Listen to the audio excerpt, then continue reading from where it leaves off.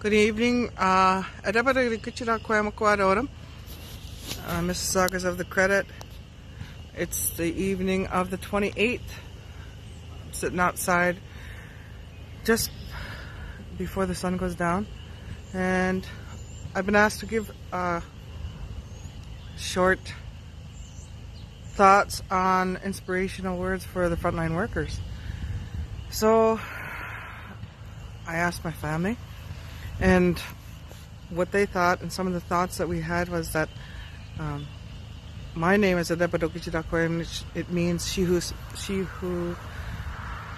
speaks the truth, woman warrior leader, and part of that is Ogichidaa, and that's what that means, is leading the people. And that's what I think of when I think of frontline workers, is that it's that you are leading the people because of the healthcare system, and frontline workers that are essential workers, that you are the ones that are putting your life on the line, and every little thing that you do is, we are very grateful, because who you're doing it for is the future of our nation, and which is our children.